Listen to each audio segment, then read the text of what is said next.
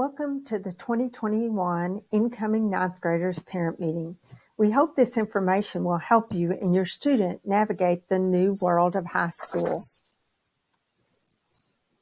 Let's begin by introducing you to our administrative staff. Mr. Jeremy Ross is the principal. Ms. Leslie Galleri is the academic dean. For students whose last names begin with A through C, your counselor is Mrs. Cindy Holt, and your assistant principal is Mrs. Patty Sanderson. For students whose last names begin with D through HE, your counselor is Mrs. Kim Spencer, and your assistant principal is Mr. Jimmy Heffernan. For students whose last names begin with HI through MA, your counselor is Mrs. Claudia Hurst, and your assistant principal is Dr. Josh Jones. For students whose last names begin with MC through SA, your counselor is Mrs. Karen Harrington, and your assistant principal is Ms. Dina Carlton. And for students whose last names begin with SC through Z, your counselor is Mr. Douglas Barnett, and your assistant principal is Mr. Danny Guidry. We also have a licensed professional counselor, Mr. Armando Martinez, who's available to help your student. Students will graduate on the foundation plan with an endorsement for a total of 26 credits. An endorsement can be thought of as a high school major. It allows the student to pursue particular areas of interest. All incoming ninth graders will need to select an endorsement. Please know that endorsements can be changed, but the student needs to work closely with his or her counselor to ensure that all graduation requirements are met. The 5 endorsements from which a student may select are Science, Technology, Engineering, Mathematics, also known as STEM, Business and Industry, Public Services, Arts and Humanities, and Multidisciplinary. Let's look at the specific graduation requirements in more detail. Your student is required to graduate on the foundation plan with an endorsement. The number of credits in each area depends on your student's interests and goals. You will work with your counselor to determine the best fit for your student's needs. However, a student must have a minimum of 4 credits each in English, math, and science, and 3 credits in social studies. The 2 foreign language credits must be in the same language. Your student will also need 1 fine arts credit and 1 PE credit, and will round out the remainder of credits in the selected endorsement area. Let's look at the endorsements more closely. GISD is excited to offer the STEM endorsement. There are 3 ways at GHS to earn this endorsement, either through math, science, or engineering. Please note, to earn a STEM endorsement, the student must successfully complete Algebra 2, Physics, and Chemistry. There are many ways to earn a Business and Industry endorsement: Agriculture, Graphic Arts and AV, Finance, Information Technology, Marketing, Culinary, Auto Tech, Yearbook, and Debate.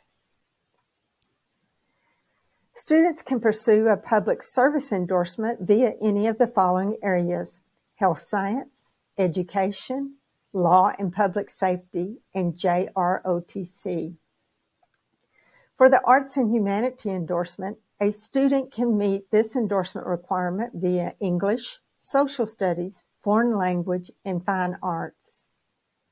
The last endorsement, or high school major, is the multidisciplinary endorsement. This endorsement allows students to take a variety of electives in different areas while still graduating with an endorsement. A student who pursues the multidisciplinary endorsement must take 4 social studies credits. Your student will select his or her endorsement using this form when they meet with the counselors to register for classes. The parent will have opportunity to acknowledge this endorsement when you complete the beginning of the year online registration forms. Let's look closer at the endorsement declaration form. Your student will be asked to supply 1 or 2 possible career choices. This aids counselors in helping them select courses that align with their current career interests. Their career choices may change, so we will ask this question yearly. Next, your student will let us know about their post-secondary plans. Are they going to a 2-year college, 4-year college, enlisting in the military, attending a technical school, or entering the workforce when they graduate? We know that these plans may change and we'll ask them every year. They will sign this form and parents will have opportunity to sign an endorsement acknowledgement when they complete the yearly online registration paperwork. You will notice there are subcategories to each of the 5 endorsements. Your student will select only 1 endorsement with 1 subcategory. There should be only 1 X in this box. Students have the opportunity to earn additional recognitions. They are listed here for your review. It is important, however, that you remember that a student must graduate with a distinguished level of achievement to be eligible for automatic admission to a Texas public college and university. Additional graduation requirements include the completion of 20 hours of community service, CPR training, which is generally completed in 7th grade, the completion of the federal free application for federal student aid, and a demonstration of college career military readiness by either earning a national or international certification, meeting college ready standard on the TSI, ACT, or SAT tests, successfully completing 9 credit hours, or successfully completing 3 dual credit hours in math or English. Attendance is very important. To earn credit, a student must be in attendance for 90% of the course. It is imperative that if your student misses school due to a doctor's appointment or court appointment, that you get a note and turn it in to the GHS attendance clerk. Students are allowed 3 parent notes per semester. Notes will not be accepted if they are turned in after 3 days upon the student's return. Notes should be received on the day that the student returns to school. During the 11th and 12th grade years, students are allowed 2 college visit days. You must use them each year as they do not roll over to the following year.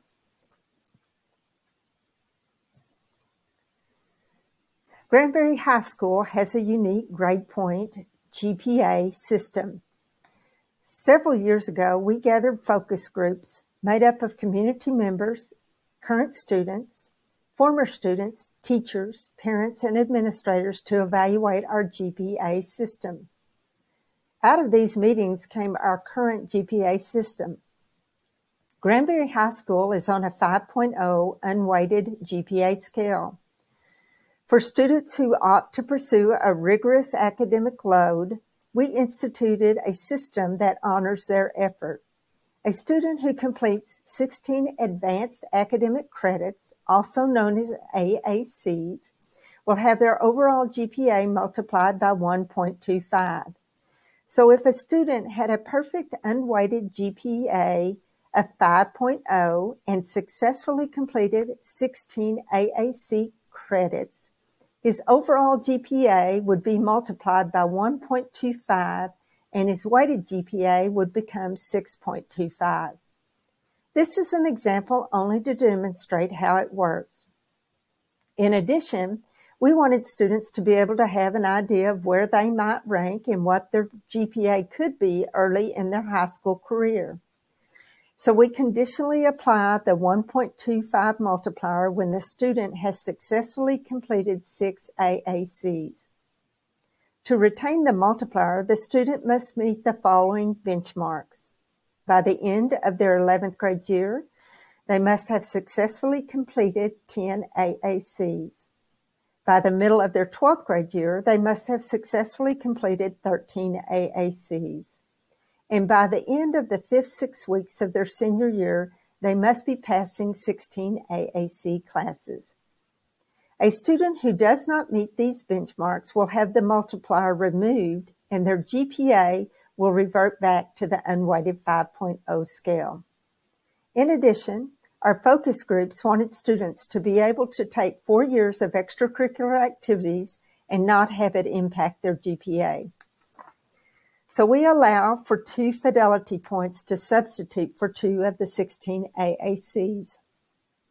A student can get a fidelity point by being in transcriptable activities such as band, choir, theater, athletics, and ROTC for 4 years in grades 9 through 12.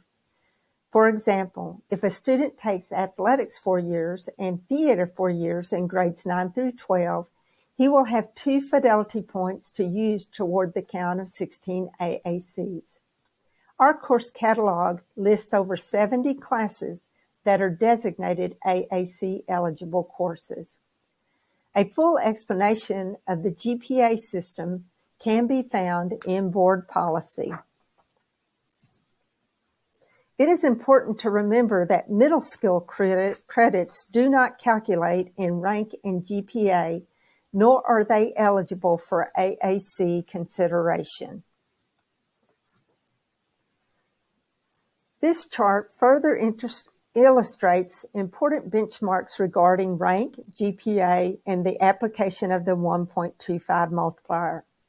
Remember, a student must successfully complete 10 AACs by the end of the 11th grade year, 13 AACs by the middle of the 12th grade year, and passing 16 AACs by the 5th-6 weeks of the 12th grade year to receive the multiplier. If these benchmarks are not met, the student's GPA reverts back to the unweighted 5.0 scale. More information is available in the course catalog and in local board policy.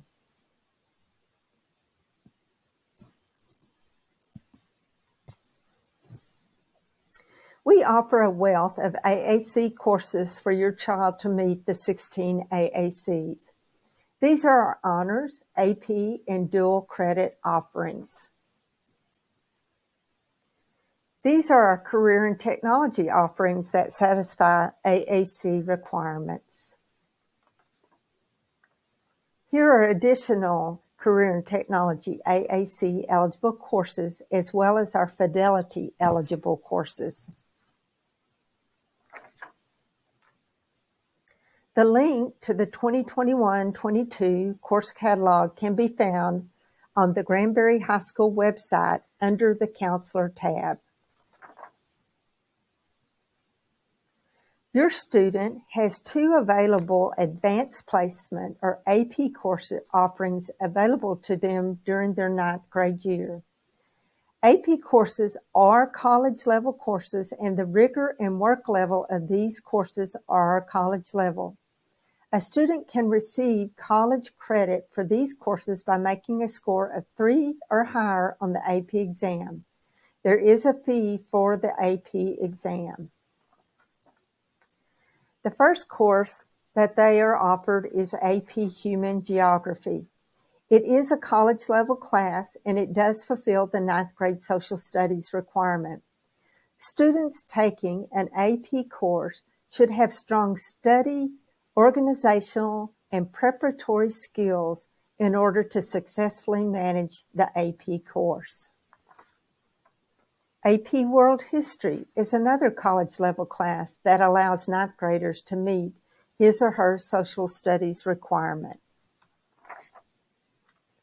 Throughout high school, students will have the opportunity to register for and take college preparatory exams. At the 9th grade level, students are eligible to take the PSAT test. In addition, he or she will take the applicable EOC test required for graduation. In addition to meeting graduation credit requirements, your student must pass the Algebra 1, Biology, English 1, English 2, and U.S. History EOC exams. Having students take AP and dual credit courses in high school can be a serious advantage to our students, primarily because the student will be more likely to continue toward post-secondary opportunities. Also, fees at a community college like Weatherford College are less expensive than a four-year university. Even if the tuition and fees are identical to a university setting, it's always more expensive to maintain multiple households, even if one of those households is a dorm room. It is important to check with colleges that your student is considering before taking a dual credit course. You want to ensure that the college will accept the transfer credit and how they will accept that credit before you take the course. Colleges may accept the credit as an elective credit versus a course in the student's particular degree plan. Call the college and speak with an academic advisor. An approximate AP exam fee is $100. An approximate dual credit course fee is $400 per class. If a student is considering a service academy or an out-of-state university, he or she should consider taking AP courses versus dual credit courses. Advanced placement is based on a single test, while dual credit is based on the course grade to earn possible college credit. If a student is attending a Texas public university, he or she might consider dual credit. It is imperative that students contact the prospective college to determine what the institution will honor. GISD is committed to the continuation of high-rigor academic opportunities for our students. In order to obtain college credit for an AP class, the student must take the AP exam and score according to the guidelines outlined by the college or the university of their choice. There are advantages of taking AP courses, even if you do not intend to take the AP exam. The rigor is advantageous to all students. These dual credit classes are the current offerings that have been in place at GISD.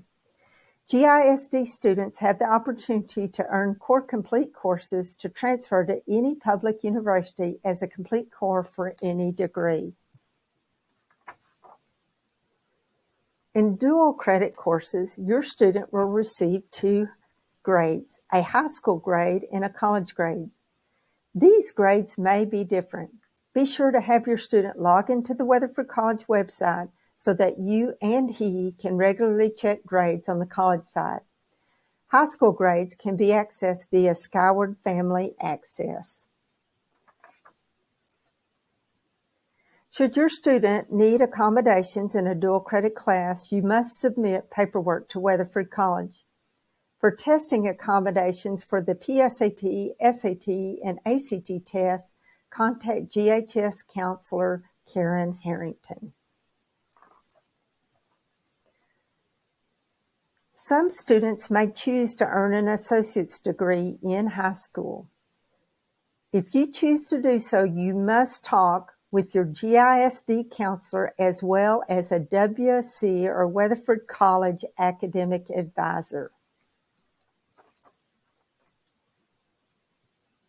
Counselors work with your student to ensure that they are on track to graduate. This is a form that counselors utilize to track your student's progress. Students who graduate in the top 10% of their class are eligible for automatic admission to the Texas public university system. The student still must meet the application deadline and supply the required ACT or SAT test scores. The exception to the top 10% rule is the University of Texas at Austin. They only have to accept the top 6%. It is important early on that you make a plan for making college affordable. One such way is completing the financial application for federal student aid, or FAFSA, in October of your student's 12th grade year. Students will choose 7 classes plus 3 alternate classes when they meet with GHS counselors to register. It is important to keep a balanced workload when choosing classes. Students will complete their class selections using the freshman course worksheet. We will have them complete each section and declare their intention to either pursue or not pursue the 16 Advanced Academic Credits, or AACs.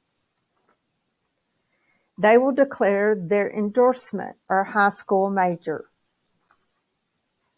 They will select one class for each of the core areas by circling the course. For those 8th graders who are currently in algebra, they will either select geometry or honors geometry. When completed, a student should have selected one English class, one math class, one biology class, and one social studies class. Next, students will select their 3 elective classes. Remember, if you are in band or athletics and want to continue in one of those classes, that you will need to put that down as one of your electives. You will either select Band 2 or the second year of the sport when you write it down because you are getting high school credit for year 1 during your 8th grade year. If you are taking Spanish 1, you will need to take Spanish 2 next year. Be sure to write it down as one of your electives. If you have not started your foreign language requirement, we recommend that you select either American Sign Language 1, Spanish 1, or French 1 during your 9th grade year. Getting your foreign language requirement out of the way during your 9th and 10th grade years allows you to take 2-period career and technology classes during your 11th and 12th grade years. Be sure to look at the course selection sheet provided with your worksheet to write the course numbers after the hashtag or #. Once you've completed your 3 elective course selections, you will select 3 alternate courses. Don't forget to include the course numbers. Alternate courses are the courses that you want counselors to enter should one of your electives not be available. Make sure your alternate 1 class is the very next class that you want to go into your schedule if one of your electives is full or unavailable.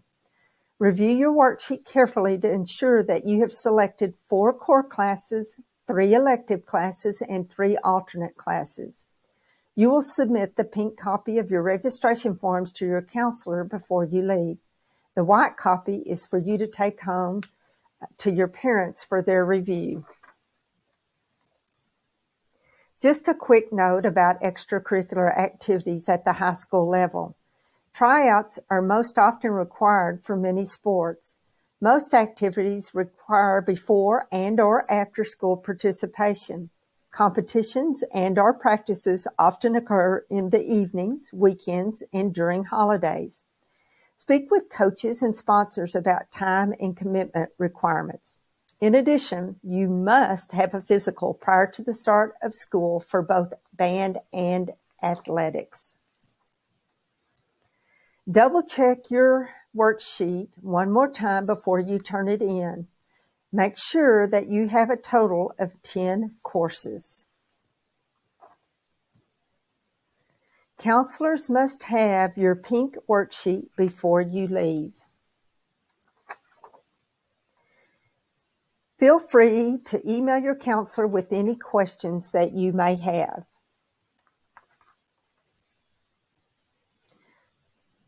Following are the GISD Gifted and Talented program slides for your review. Gifted and talented is different from high achieving. Some high achieving students are not gifted and talented. Some gifted and talented students are not high achieving. GT students have the potential for performing at a remarkable high level, and our job is to serve them and help them tap into that potential. In grades 9 through 12, parents may request GT testing for their students. Parents must complete forms for testing to occur. If your student qualifies for GT services, you will be notified. A GT student should work independently with other GT students and with non-GT students. GISD strives to serve our students in all 3 areas. TPSP is the state and GISD board-approved GT curriculum. TPSP requires a project, which can be a product or a performance.